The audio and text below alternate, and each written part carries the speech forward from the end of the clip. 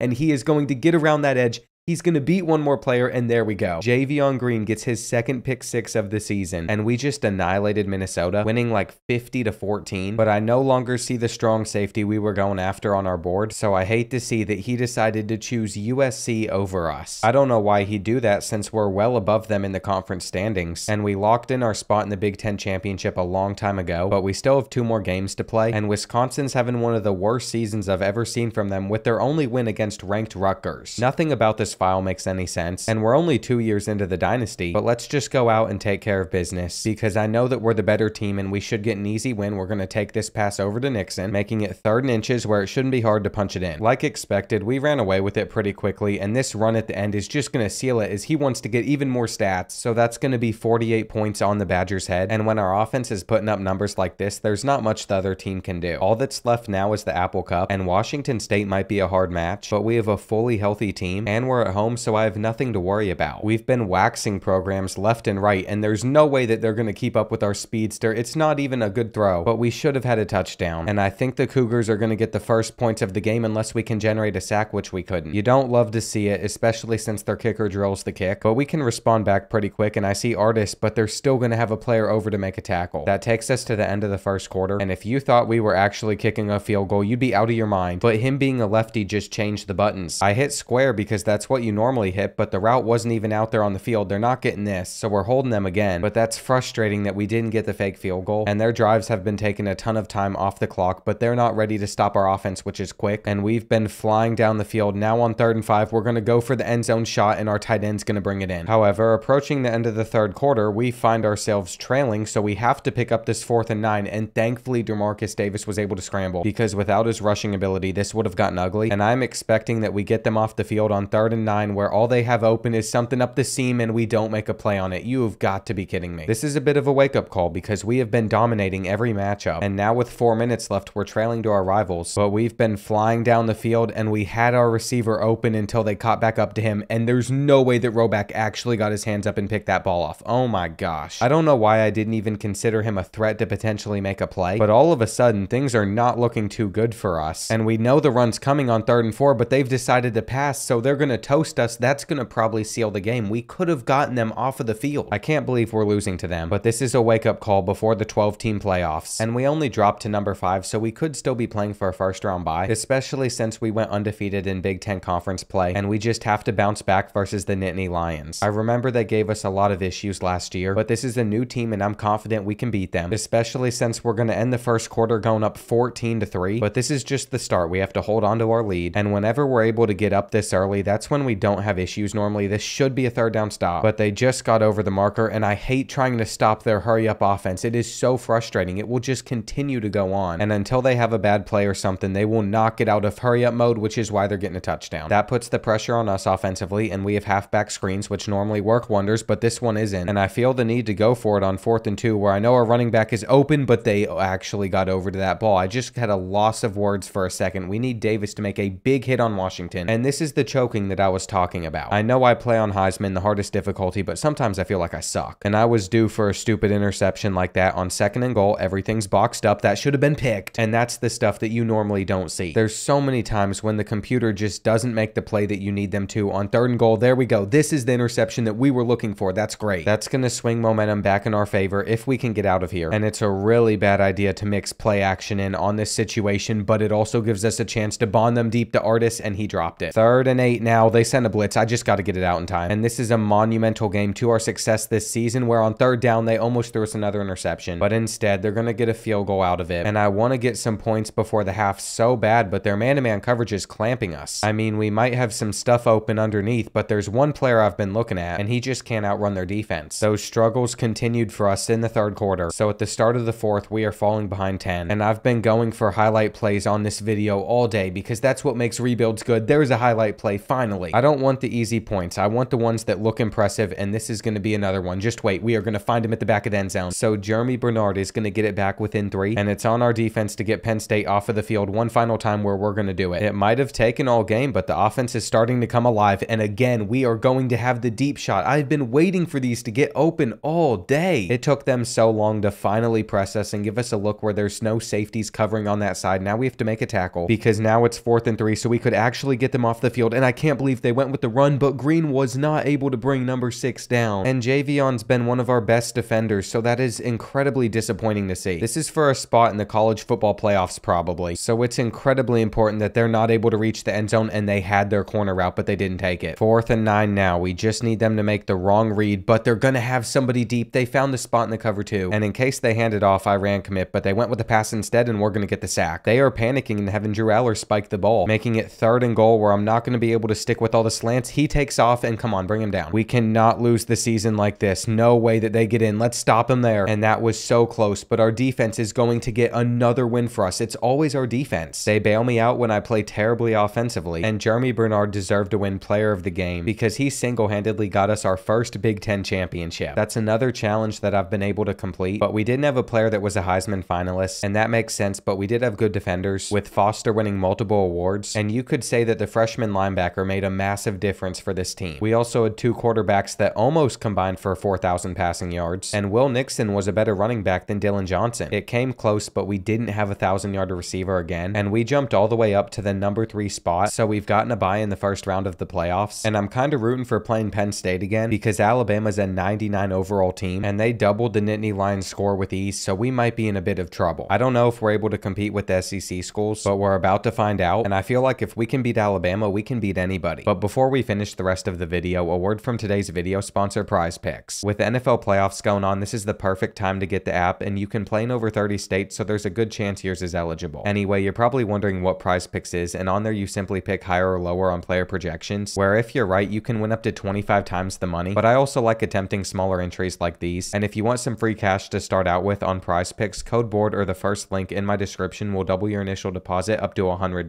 The NFL games even have multiple stat lines that you can choose between now, so if you want to shoot for even higher payouts, you can go down that route, but whatever you do, remember to play responsibly, and let's get back to getting the Huskies a championship. This is our chance to see how good our team really is, and it's 0-0 to start the 3rd quarter where we get the 3rd down stop. That is a huge tackle because the Crimson Tide had like a 4-minute drive on us, but they're only getting 3 points out of it, and they'd maintain that lead into the 3rd quarter, but we've done a good job of staying in it. Boston's going to shed that tackle, so our drive stayed alive, and on this 3rd and 2 with the option run, there is so much open grass for Davis. I don't even want to pitch it at this point. I just want to see how many yards he can get, which has set us up beautifully to score a touchdown, and there was no time with that blitz. I'm not sure what the wise move would be here. I almost wanted to laser it up the seam, but we are going to take it over to Williams to the 2, and we are actually competing with a 99 overall team. Just 1 more yard to get in, and the halfback toss normally works out for us, but our defense has been atrocious as they've moved it all the way down the field, and we're lucky that didn't count as a touchdown, but now the refs are reviewing it, and from the looks of it, I don't think he got that right foot down, but they gave it to him anyway, and that means it is our turn to respond back, where I should have just taken that hitch. That's not how you want to end the 3rd quarter, but we picked up the last 3rd and long, and they've sent a blitz, but our man-to-man route got open, so I'm frustrated that he wasn't able to catch it, and I don't know where they're going to take this punt to, but they're probably going to be near field goal range. They've already broken 1 tackle on us, and it's been a pretty even matchup, but we could be in trouble if we can't get them off the field on this 3rd and 2, where they are going to just go to Kendrick Law to the 10. I had some high hopes, but I've been let down on this this 1st and goal. Jalen Milroe's going to find Haynes, and no one's over there. So the pressure is on, and we have got to score quick. We know what works best. It's throwing it up to our fastest player, but those throws have not been on target, so I'm going to be smarter and go underneath with the wide receiver screen instead. And a few plays later, they've gotten us to a 4th and 3, but I'm not worried because Denzel Boston got open. We are still fine. There's plenty of time left, but we have got to get down into the end zone quick. That's a great play from Boston, and I'm not sure if handing it off to Nixon's the right move in this situation because that drains more clock, but we'll eventually get in. We have 3 timeouts, so we can kick it deep and just hope that our defense gets a stop where I know that they're going to run, so we can just stack the box. And what are they doing passing the ball? You've got to be kidding me. Prentice is going to break that tackle. What is Alabama doing? The computer never passes in that situation, but they just got the easiest touchdown of their life, and we have to save all 3 of our timeouts while working it down the field on the Crimson Tide. I think we're about to take a sack though, and that is a great play from Davis. I think he's going to have at least one more season with Washington unless we're able to pull off the comeback, and we caught it, which I was not expecting. That was a bad read, but it works out in our favor, and that post should be placed perfectly, but Alabama got back to it. If you all saw what I saw on that one had the potential to be a great throw, but now our wide receivers want to forget how to catch, and I almost took a sack here. We got to throw it away. Davis is holding his chest too, and I'm starting to wonder if we should have just taken our field goal, but we have the lefty in, and that's a first. Davis is out for 1 quarter, which means he's done for the game, but it is all good. That is why we have a solid backup, and it's still going to come down to our defense even if we're able to reach the end zone, but that's another bad drop, and on 3rd down, we're just going to have to take this hitch route, which worked out. All right, we've been very quick when it comes to getting down the field, and I'm still going to kick it deep because we know what's coming. They're not going to pass it again, and we are all over it. Getting a field goal should not be that difficult, but I am a little afraid they're going to pass it on 3rd down, and there's no way. Okay, it was marked as 4th and inches, so we have hope in this matchup. We might have a backup quarterback, but it is all good. I trust him, and we could get in field goal range with a decent return. That's going to be bounced off. Come on, just one guy to beat, and in the end, we just wasted time instead. Man-to-man coverage. I know that we're going to have that route open on the left side of the field, so all is good. We're moving the rock down, and I cannot take a sack. I can't believe that Woodring is able to scramble for this much. My instincts kicked in like we had a fast quarterback, and I guess it paid off. We have our running back open in the flat. Nixon needs to get out of bounds here, and he is going to be able to. Now, this might be very greedy, but I kind of want to take one very quick shot to the end zone, and if nothing's open, we can just throw it away. I think I might have had triangle there, but I was so worried that that might not work out and you all would hate me. So it is time for overtime, where our best option is probably feed our running back, who looks really quick, and I don't like that we're the first team to get possession of the ball, especially since their defense is so solid. 3rd and 7 now. We just got to get this out in time. I know that we have the slant. That's going to be thrown into an interception. The other guy bit on it. Are you kidding me? Just make the tackle. He was naked open, but the other route is unfortunately going to cause some interference, and I've been trying to force fumbles on Alabama, maybe an interception. They almost did there, but they didn't give it to us, so all of the comeback hopes are for nothing. That was a great game, but it hurts to see the final score, and we lost to the team that would end up winning it all. That tells me we should be really good next season, assuming not that many players declare for the draft, and the one player that is, Jeremy Bernard, was going to have to either way because he's a senior. Now, we are losing a couple transfers, but they're freshmen that would never play, so I'm not worried about it, and I really don't want either of these guys. We don't need them as we had another top 15 class, and even if the overalls aren't the highest, I feel like we filled all of our team needs. Like I thought, Brian Hampton makes for a great halfback, and Vernon Nance would be good at quarterback, but we also need him at corner. I also didn't realize we built up such an elite room of defensive tackles, and Devin Bryant's just an extra linebacker, so I'm moving him over to right end, where if he progresses the right way, he should start over Lance. Now it's time to see if we're going to have a championship caliber roster, and to be completely honest, I don't see us losing very much. I'm so confident in what we've built, I'm not worried about recruiting, and I'm maxing out everything in our game management skill tree, but I do wish that our coordinators were a little better, and I don't want to jinx anything, but compared to previous years, this schedule looks like cake. I know we're only projected to finish 9th, but I'm expecting us to run the table, because at least in the Big Ten, we're projected to finish number 1, and this roster's up to a 95 overall. It's exciting to have this much talent, and to start the year, we're playing North Dakota State, so we should cruise to an easy first win, especially if they're going to press our best wide receiver. There's no way that they keep up with Artis. Even with a player stuck to him like glue, he was able to reel in the catch, getting us inside their red zone, but the refs are hitting us with a clipping penalty, so it's back to passing the ball, and man-to-man coverage is not going to work against this team. Just from this drive alone, I'm excited for the year, and the freshman halfback is the first player to reach the end zone for us. At the end of the day, our goal is to just run up the score, because with 2 years left in the rebuild, we still need to complete these 3 challenges, and it took our best effort, but somehow we were able to beat them worse than Florida State got beat by Georgia. It was a good game all around, with DeMarcus Davis throwing for 5 touchdowns, and 63-0 is crazy. We've also recruited so well in previous years that this season I'm not even stressed about it, so our main focus is going to be winning games and getting our quarterback into the Heisman race, but he's not up there yet. Right now we have the #1 offense and defense though, so I hope that can continue continue against Northwestern, and this is a battle for the best purple school in the Big Ten. To be honest, not much was interesting about this matchup. It was just a blowout where Davis just fooled around with their defense and did whatever he wanted, but that didn't count as a touchdown, so he might as well try and pass for one where this is going to be stopped short. We have 3 more attempts, so eventually we're going to get it, and that's going to make us 2-0, with Davis having 5 total touchdowns again, and that's enough for him to appear in the Heisman race. Now, if he can take down USC, he'll definitely shoot up the boards, but this is never an easy game, and I swear that we always have to play this one on the road. I don't get it, but at least we won it last year, so I want to be confident in our abilities, but here in the second quarter, we find ourselves trailing 21-0, and that deep post route isn't open. I think we've been negatively impacted by the fact that we're going for these huge chunk plays, but I'm just going to have to scramble on this one since their coverage is so good, and I wonder if we're even able to come back down by 21 points. That should be a touchdown if it's put on the money and it's dropped. You all probably thought things were so sweet after those first 2 games, but they have sent heat in our direction, and I'm not good at handling that. Now it is 3rd and 18. The odds of picking this up are not that good, but we're going to try and hit the deep post where it is swatted down. I'm not even sure if our freshman kicker can hit from here, but we're going to go for it. And I don't know what's happened to the defense that was so solid last year, but we just keep giving up big plays. All of a sudden, it's going to be 28-3, just like the Falcons versus the Patriots, so we might have a chance at coming back, and I want to pull it off just because I thought we were going to have an undefeated season this year. That was a nice juke, but you're not going to get around, and there's no way that we get the look that we want on this play. We might as well go for the deep shot, though, and what a cannon that Davis has. I cannot believe that he just made that pass. All you have to do is throw it up to Ryan Artis, and we learned that last year versus Oregon, so we're going to try and get them off the field, but that wouldn't happen as that drive just led to another touchdown for them, so we're stepping up. I don't know how we got that pass off, but it's knocked down. Press man-to-man coverage could get interesting if we have enough time, and we do, so we're going back in Ryan's direction. He has cooked 36 for a second time, but we're still trailing by 25, so almost all hope feels lost at this point, and I can't believe that this is not going to be an undefeated season, but we can still try our best. It really isn't going to matter what we do, though. Our defense just gave up another touchdown. That's going to probably be a sack for Davis. I don't know how he is still standing and how he is still running, but we still lost 49-24, so we're just going to have to accept that we're not going undefeated, and it's a little late to start caring about recruiting, so we're just going to leave it as it is. I was a little bit too confident going into this year, especially for a team that's only a 95 overall, and I'm just confused what happened to our defense, because last season it was complete lockdown, but this year it's like we're trying to replicate 2023 USC, and it's working, that's for sure. This is not going to be a good 3rd down throw, and nothing is going our way. It is a miracle to start the second quarter that we have a chance to actually reach the end zone, but it's dropped, and I'm just going to call a quarterback blast, see if that does the trick, because sometimes Davis just has to do it all by himself. By the 3rd quarter, it is still all tied up at 7, and I think we have the deep post. Please tell me that throw is on the money, but Ryan Artis dropped the ball, so we just keep having to get onto the defensive side of things where we get the sack, and it's nice to see our defense stepping up, but I want our offense to do the same thing, and we are not going to bomb their cover 3, which means we just have to take the slant to Boston. This team is not as good as I thought it might be, but that is a perfect throw, and it motivated UCLA to drive all the way down the field on us where they want to take that drag, but it is not open, and we have made it 4th and 1. They're playing so passively against us, and I already know the comments on this video are going to be, don't take so many deep shots, go for something underneath, but it's beautiful to try, and it's the only reason that UCLA still has a chance in this matchup where it's 4th and 7, they're going for the end zone, and that's going to be picked off by Bean. We recruited the stud that's going to seal our win in this matchup, and that's a great run from Davis, but his passing stats are terrible in this matchup, so we are going to try and run it up a little bit more, and what did their safety just do? This is going to be caught, and that was a close call, but I think Denzel Boston still got a foot in. The refs didn't take it away, so that was the right move because his stat line looks a little bit better, and that means he's going to stay in the Heisman watch. I feel like our conference is still very winnable with Minnesota being undefeated and us having a chance to ruin that. It also just hit me that after this year, we're losing a lot of really good seniors, so this might be our best chance to win it all, and we don't have a rushing attack. Freshman Brian Hampton has been pretty disappointing, and on 3rd and 7, I didn't see anything open until late. That is what we're going to look for with Davis,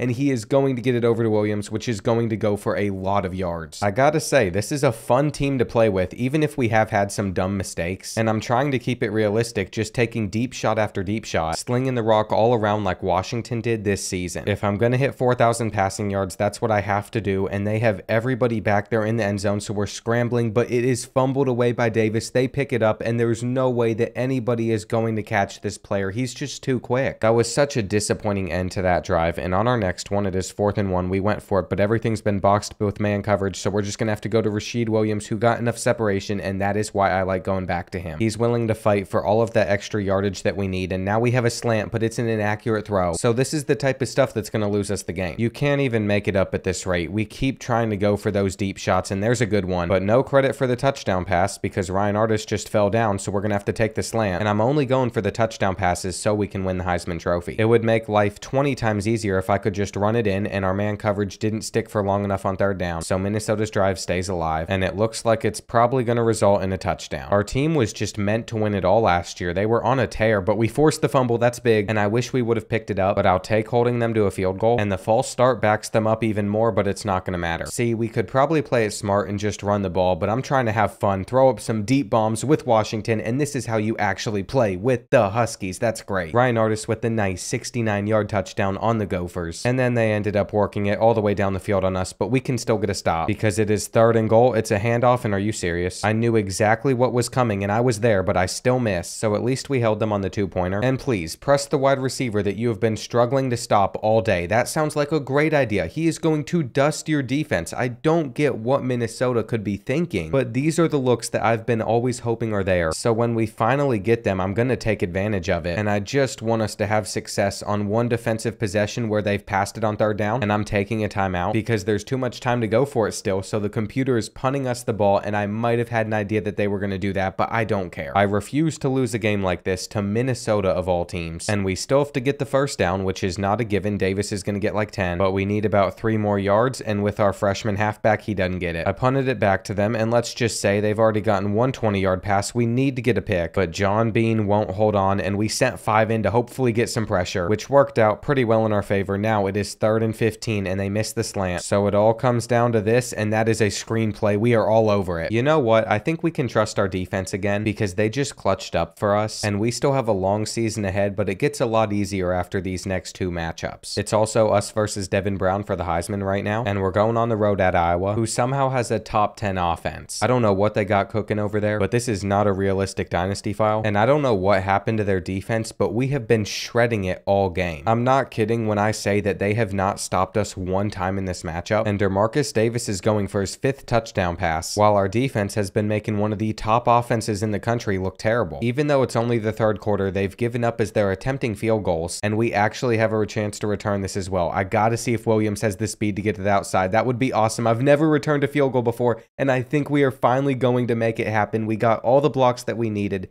and I hope there's no flags. Justice Williams just set a record, and that is the bounce back win that we needed. I know we also beat Minnesota, but we didn't look good like this, and 6 games into the season, we lead the country in passing yards, while also having the Heisman favorite. We don't have a freebie versus Oregon, though, and this is a big visit week for us, so we need to make sure that we impress those recruits, even though our goal is to still win it all this season. This was the team that we learned that we could take deep shots against, so we're gonna go for it again, and that is such a terrible throw, but it was also his first one of the game, and from there, the rest of the first half would be crazy. That's why we need to start the 3rd quarter by getting a stop, and I hope that we're able to get over to that halfback screen, which we are. And now is an opportunity where we could go up by 2 possessions on the Ducks. Davis is going to avoid taking the sack, and this is the beauty of having a fast quarterback. It's awesome. I mean, I had reads wide open that I could have taken, but it was either go for the deep shot or just scramble for the 1st, and that's what we ended up doing. There's no reason to make it more complicated than it has to be, and I'm going to have all the time in the pocket back here. Just keep giving me all the time. Davis is going to scramble, and look at his legs making a difference. If you all can't tell, I am having a ton of fun using him, but I just threw a pick for no reason, and I don't know why I thought we were going to get a cool animation, but we didn't because we mossed nobody in the end zone, and I think Oregon's going to take a lead because I wanted a highlight play. 3rd and goal, though, so we might actually stop them. There we are, and what an ending to the 3rd quarter. They're going to be pansies and kick a field goal, while we're still going to mess around with them running the Wildcat with no fear at all. I'm not concerned about losing to the Ducks because they press some of our fastest wide receivers, and then we can just take deep stuff like this to Denzel Boston. So we're about to reach the end zone again, and there it is. I'm not gonna lie, that win against Iowa really raised my confidence. We should have picked it, but even though we didn't, they still decided to punt it back to us. So basically, all we need is Brian Hampton to rush for 1 or 2 first downs, and that'll seal it. He is fighting, and he is still up and going. The freshman might be small, he might be slow at times, but he also has some great moments. And if we lose this game, I deserve it, but I am going for the deep shot on Oregon. They were pressing 83. You all already know know who that is, and he catches it. There was no reason he should have reeled that in, but he did, so now we're about to take a 10-point lead, and I better not screw this up. All we have to do is reach the end zone, thank you. There has been a lot of stat padding during this season already, but I'm okay with it because we have a Heisman contender, and imagine how much in the lead he'd be if I didn't throw dumb picks. This season is all for Michael Penix because he should have won it, and we got some commits while also losing out on some other ones. But what stands out to me is the fact that we're not climbing much in the polls, and it's just nice to know that we're back to being on top of our division. I think we've already gotten through a lot of our hardest matchups, so against Wisconsin I hope we can run up the score, but because it's raining it might be hard to do that. And I was correct. With 2.5 minutes left in this game, we are losing to the Badgers by 7, but there's a ton of time back here in the pocket, which is why we're going to pick up the first down to Williams. And I guess I wasn't even in the pocket, but I don't care. I just want to get this team back on the board, and the rain has just destroyed us. It's functioning about as well as an obese 80-year-old that's trying to get it up one final time. And even though we scored, if our defense doesn't step it up, we're going to lose to the Badgers as we give that up. This is disgusting because we are not guaranteed to be a playoff team right now, and they're starting to run the clock down, so I can just safely assume that they're in field goal range. We need to hit their QB, but he did not fumble, so it is 3rd and 7, and we could have had a sack there, but he dodged it. Please get the interception.